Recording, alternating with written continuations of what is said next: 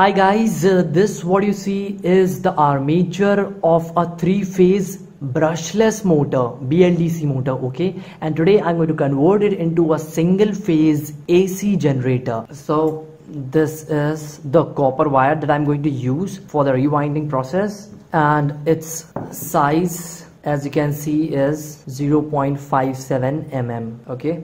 So the first step is to take one end of the wire and place it in one of the holes, okay? Done like this. And after that, take any of the pole for starting the winding process, and like I'm going to take this one, okay? So giving it one turn and second, and I'm going to fill it and also count the number of turns that I'm giving to figure out the maximum number of turns that can be given to one pole for maximum voltage generation. So guys, I have given it 25 turns on this pole, and seems like that this one is full and I have to shift to the second pole, the one next to it, okay?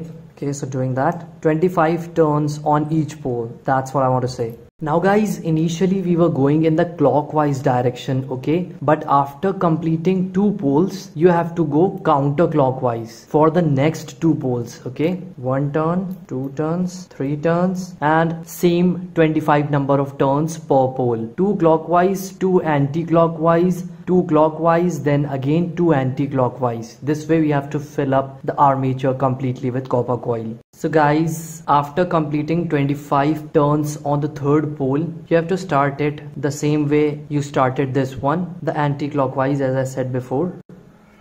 One turn, second turn, and third turn, 25. So guys, after completing the fourth pole, again you have to go in clockwise and 25 turns. 1, 2,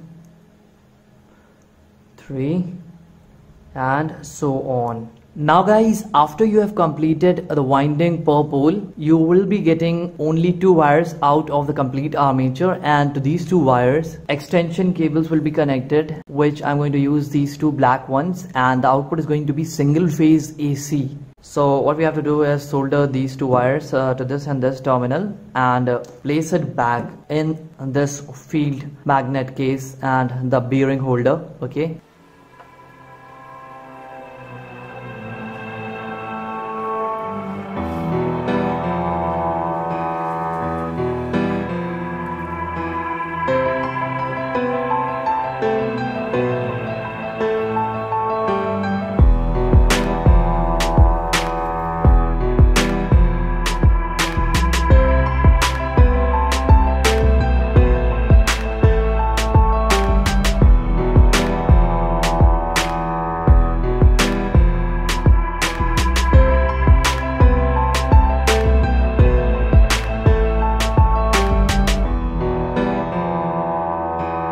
Guys, this is the magnetic field, okay? You see there is one bearing here and the other one is on this side, so we have to place it like this. The back is all rusty, but still it works smooth, you see?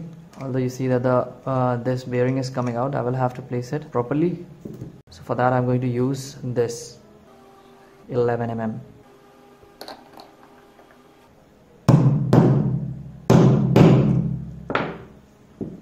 Yeah, now it is perfect and smooth. I think I will have to open these two. So placing the shrink tube to prevent any possible short circuit. And if you want to buy it, I have this whole pack of it. If you want to buy it, link will be provided in the description. You can check it out. Okay, now simply move it like this, and we have these two final wires coming out from it, and also one of the slots from which we can take this wire out, and this one also.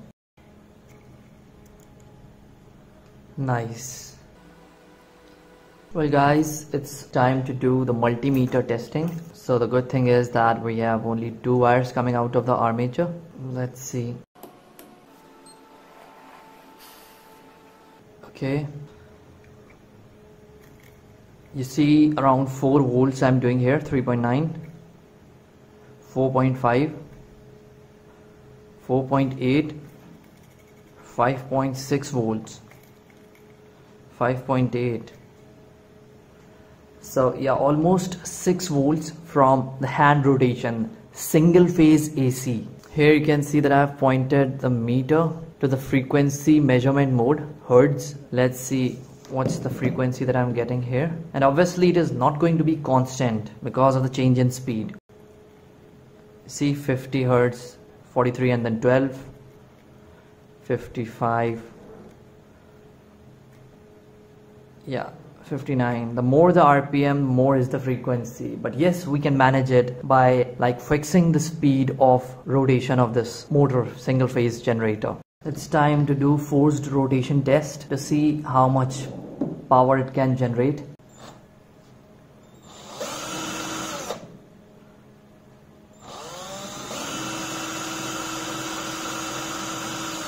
Oh, so 6 volts is the max I could generate this way. Well guys, I also have this 2600 RPM drill machine. Let's see if this one works better. Okay.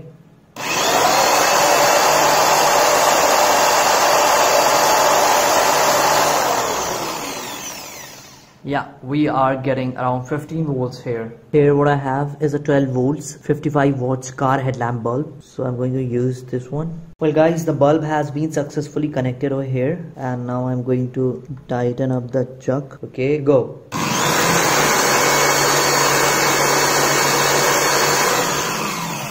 You see how beautifully it is glowing the bulb?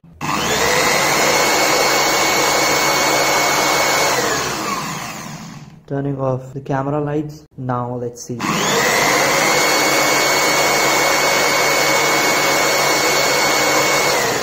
Pretty cool, right? And guys, this is a 12 volts to 220 volts transformer, 230 volts. Okay, so I'm going to use this to step up the single phase AC output voltage from this generator to 220 volts, so that I can also run 220 volts appliances. So simple enough. The blue terminals are the, sorry, these are the high current, high voltage windings. So I will have to connect it this way.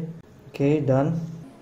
So guys, I've pointed the meter towards AC voltage measurement mode. Let's see how much voltage I can generate with this way. Okay, go.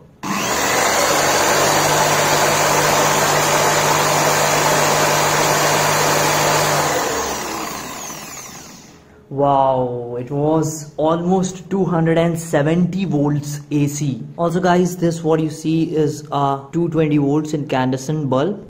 Okay, so I'm going to try this one with this. Okay, so let's see if it can glow this one. Wow, that was pretty cool. Let's turn off the lights. Wow.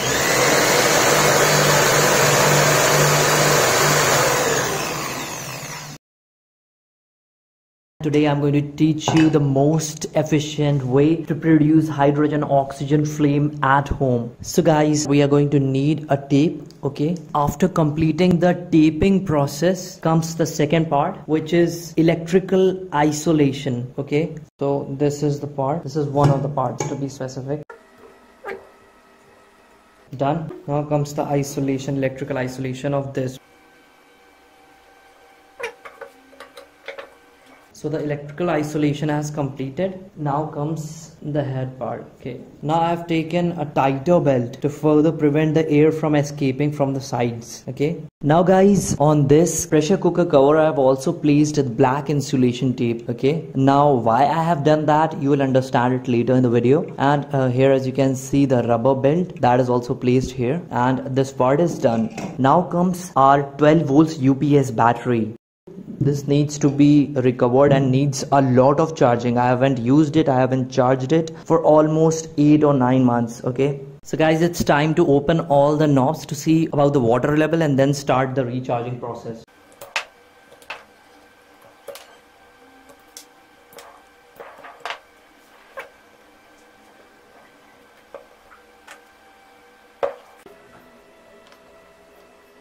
Well guys, here I'm using rainwater. Okay, and there are a few slots in which there is very less water. Okay, 1 second. Yeah, you see no water in this one, but water is present in this one, and again no water in this one and this one. So I will have to fill that out.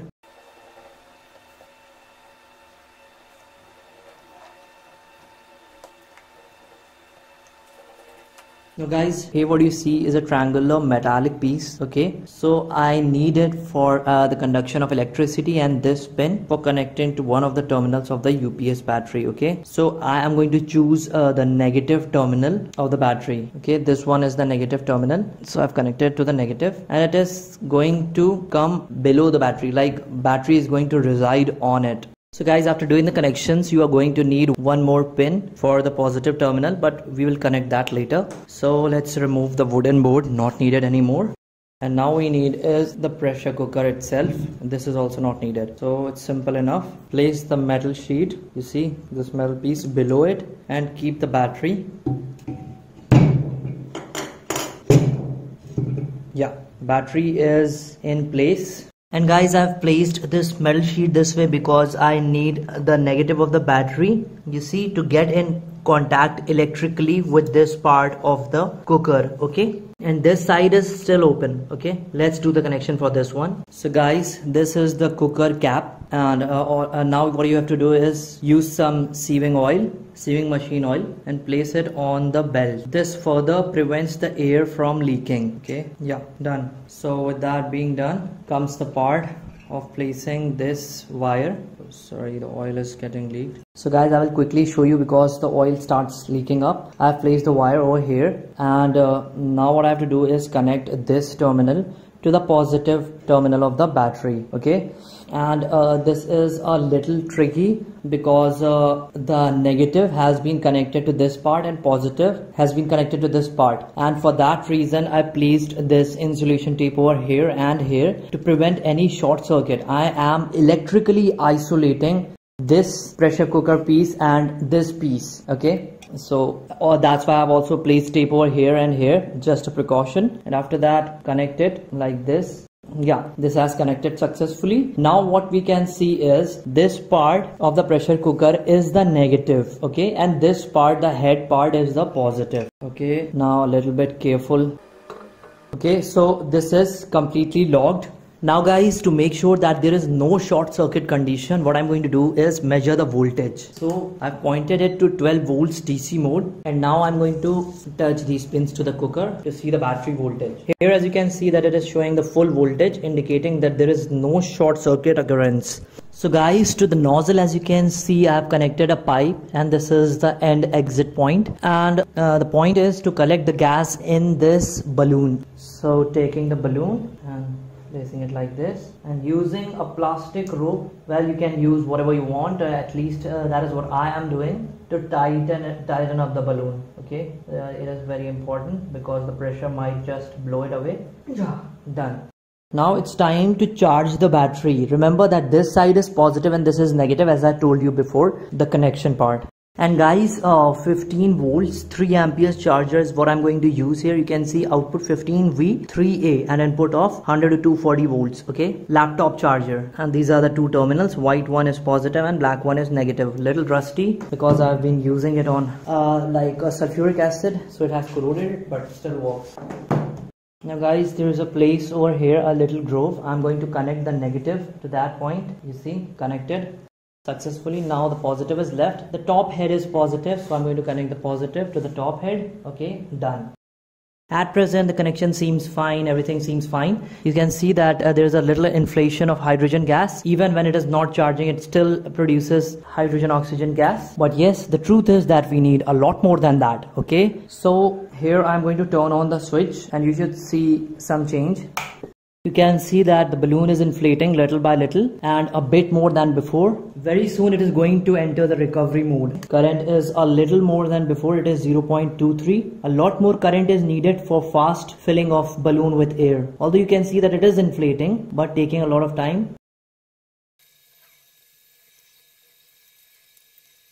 Well guys, after a time period of about half an hour or 45 minutes, this balloon inflated like this, as you can see. Here I have also made this nozzle for the flame. So let's carefully take it out from there and place it over here, and then see how good the flame is.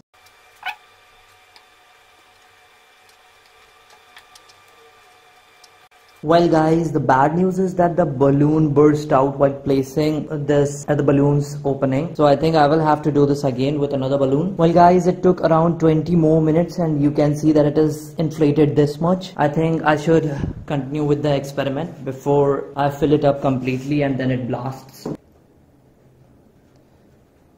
Yeah, now it seems fine.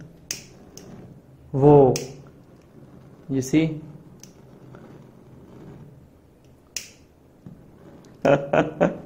Pretty good flame.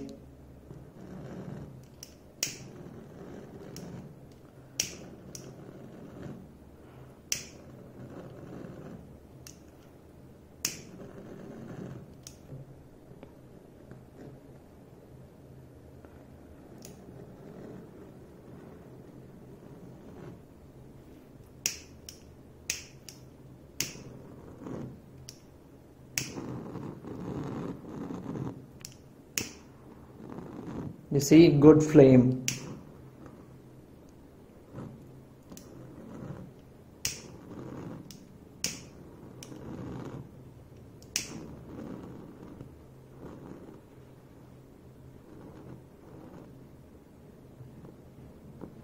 Whoa, what is this? You see? It is like it is traveling. So this what you see is a flyback transformer from an old CRT TV. You see I have given additional center tap primary with thick copper coils, and this one is the final high voltage wire output, and this is the other terminal of the high voltage winding. So as we did in the UPS transformer inverter circuit, exactly the same we are going to do here. Done. Center tap is still open, which will be our positive input from the battery. Okay, and black is the same negative. The output voltage is going to vary from 10,000 to 50,000 max volts. Now guys, this blue wire is going to be our positive wire, and this positive wire will be connected to the center tap point as in my previous videos. Done. So that was simple. Now comes the connection of the negative terminal to this battery terminal, and the circuit should start working. Pretty good arc.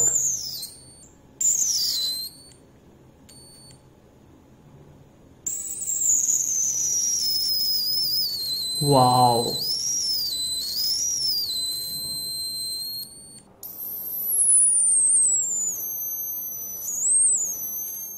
So guys, there's one change that I'm going to do here. You see this 12 volts battery, I'm going to replace it with this 14 volts power supply, 12 to 14 volts, because I don't want to waste the battery power unnecessarily. Plus the second thing is I'm going to change the transformer. I'm going to switch from this transformer to my old UPS transformer. Okay, now guys, I've connected this transformer to the circuit, and there's one more change that I've done here. You see that I have connected this black jumper cable to the high voltage terminal, and this blue terminal is empty and white terminal is connected to this side. Okay, so guys, it's time to start the experiment. Just make your choice which one is going to melt, the drill bit or the iron nail. Okay, make your choice and let me know who was right in the comments.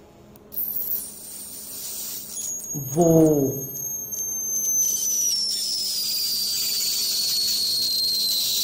Wow. Let's turn off the lights. You see, it is so bright.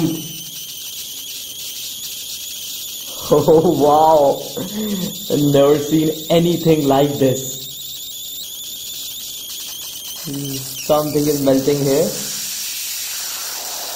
Weird sound. Whoa, the nail melted red hot. That was a super cool experiment, guys. That's the nail. It had a pointy end initially, but now that is flattened, and there is a little melting at the tip of the drill bit also.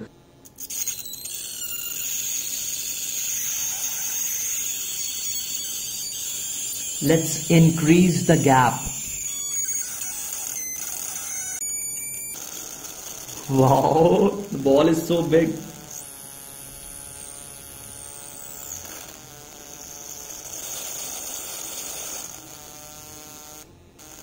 You see, it is so bright. Okay, so guys, turning the circuit off and let's do the measurement.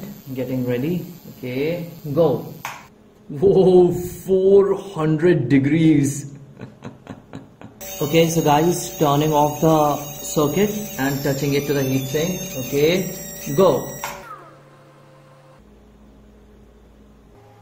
Whoa, it was 478 degrees. Now guys, we know that plasma temperature ranges to around 6000 degrees centigrade, and you see that it melted the tips of the iron nails, and the melting point of iron is around 1500 degrees centigrade. You see the tips completely melted, and you see this metal ball. This is one of the melted pieces. So you see that the temperature must be around 3000 degrees centigrade, or like at least 2000 degrees centigrade. Plasma temperature itself is around 6000 degrees, okay? But the temperature induced from plasma to the iron nails was enough to melt it.